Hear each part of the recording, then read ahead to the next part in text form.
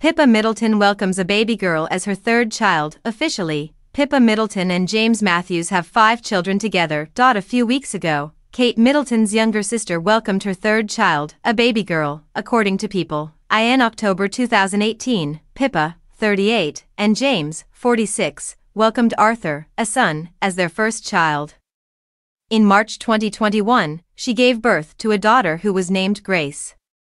She gave birth in the Lindo wing of St. Mary's Hospital, where Kate and Prince William welcomed all 3 of their children, following in the footsteps of her royal sister. At last month's star-studded party at the Palace performance in honor of Queen Elizabeth's Platinum Jubilee, Pippa flaunted her growing baby belly while wearing a vibrant green outfit.